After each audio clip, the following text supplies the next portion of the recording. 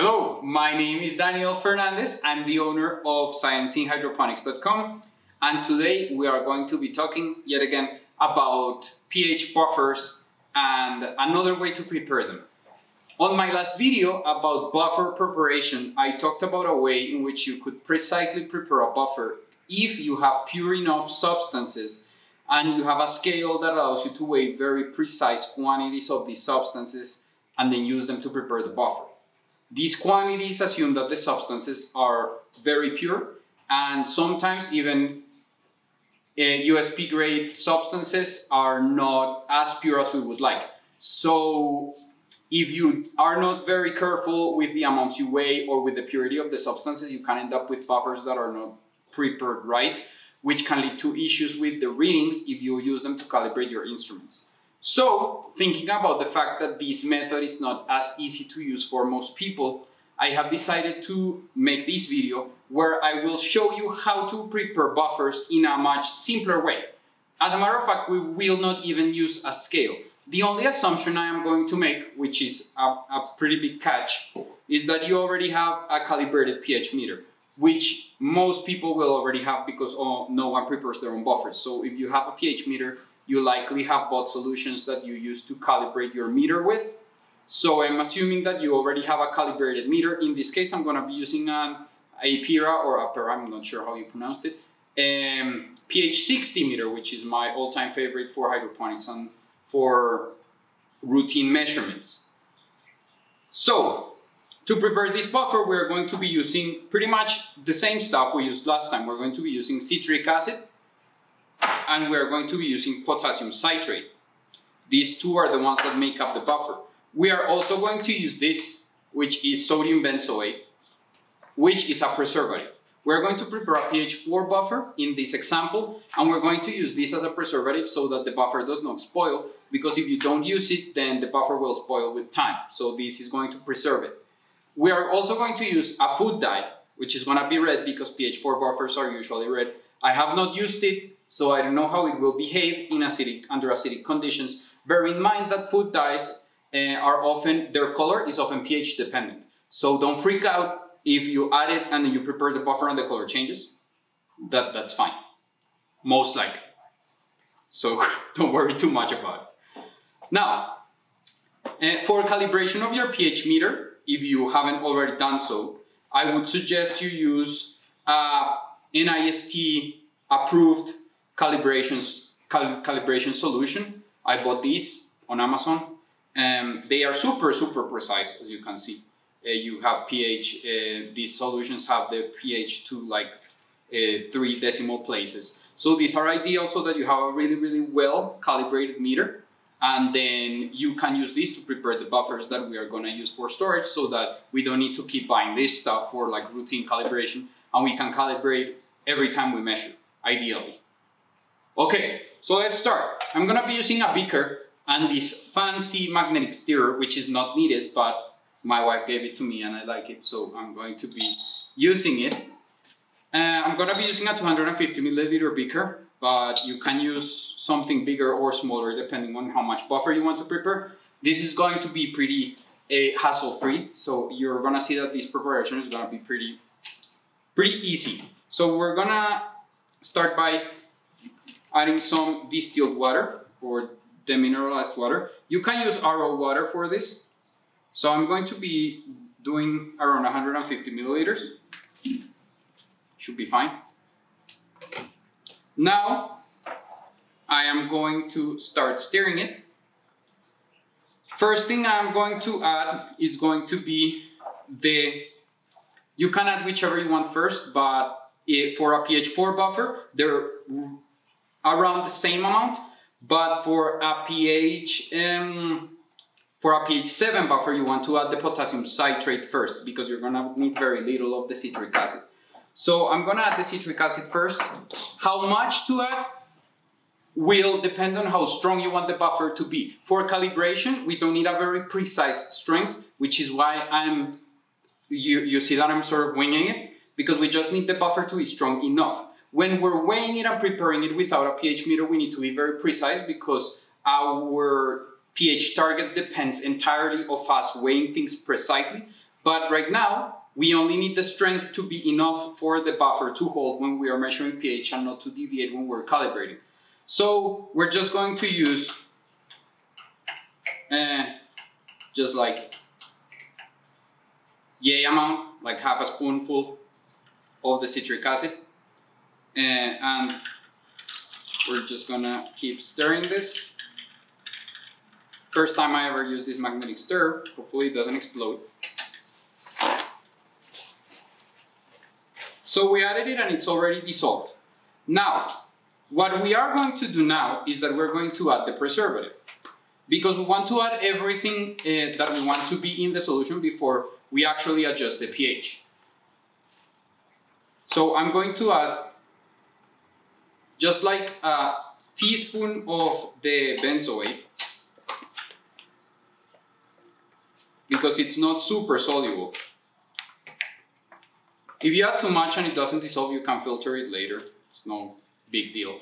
It's going to be hard to dissolve because in acid pH, it's under its protonated form, which has a lower solubility. It will be all benzoic acid, which is not very soluble. But as we add base, it will dissolve, hopefully. Otherwise, I'm screwed. Okay, so now what we are going to do now is that we're going to measure the pH of this solution, and we are going to add this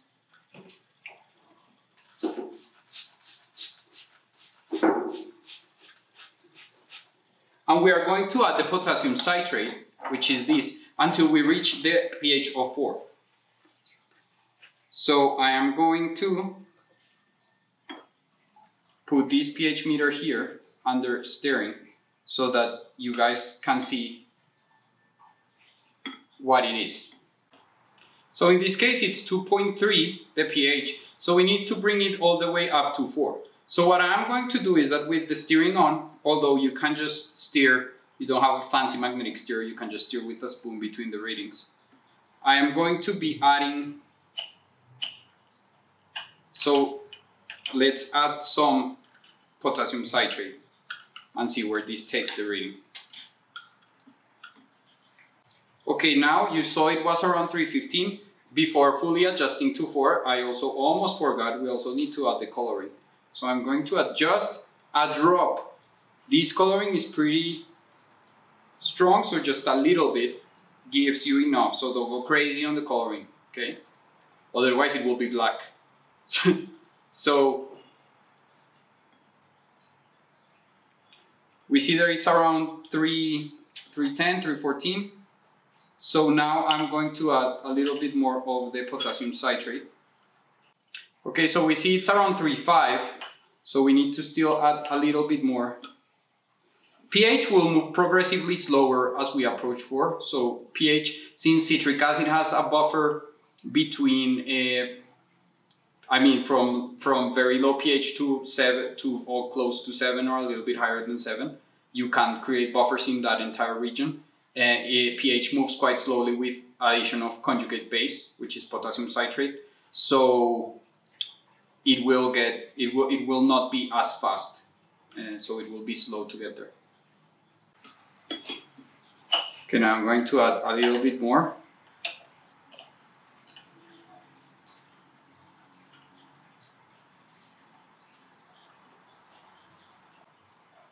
So it's at 370 now. So I'm going to add a little bit more.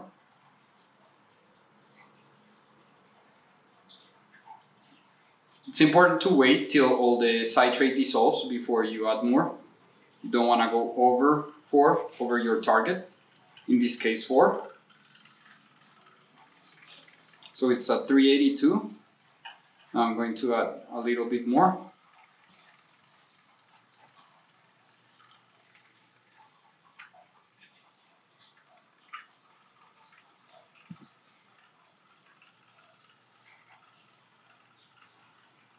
$388.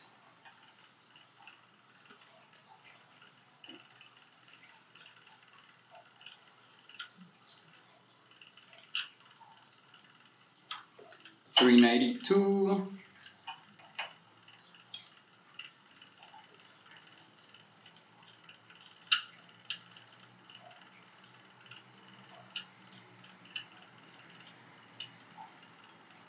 396. So when you approach, when you're approaching 4, you'll notice that the instability in the reading due to the movement will become greater. So it's important to stop when you're close to your target and just let the pH meter rest in the undisturbed solution so that you can get a stable reading, so that you can get the smiley face thingy on the pH meter. Now we are going to add a little bit more because we are at 396 and we want to get to 4. So I'm going to restart the steering, just add a tiny amount.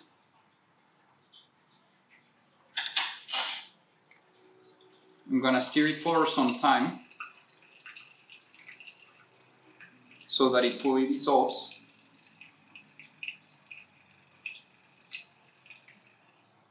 Now I'm going to turn it off and put my pH meter there.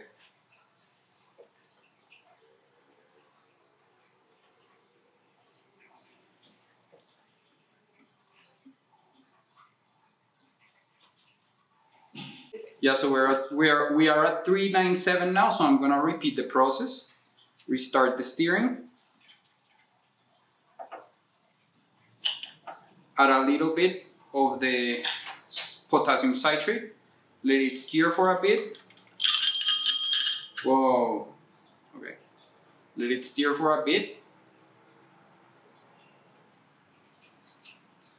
And put the meter back in. Steer the meter in there a little bit. Set it there. 4. And the pH is 4.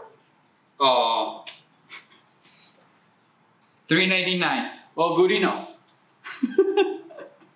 399. So we could try to get it to 4. Yeah, let's try and get it to perfect, because that's who we are. Let's get this to perfection. So I'm going to start it again and just add the tiniest smidge so that we can get that little bit to 4. So give it some seconds to fully dissolve. Now I'm going to steer this a little bit and just let the meter rest there. Okay, so we need a little bit more base. Just a tiny amount. Don't go overboard when you're this close, because then you will overshoot. If you overshoot, no stress, you can just add citric acid to bring it back down. You will only make a stronger buffer. So if you overshoot by a little bit or by a lot, doesn't matter, you can just go and add the acid or the base depending on the way you overshoot it. Okay, so hope it's fully mixed.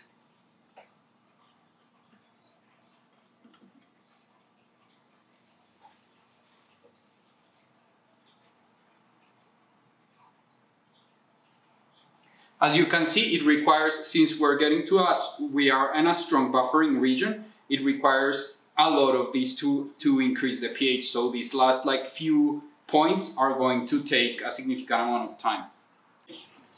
Final smidge.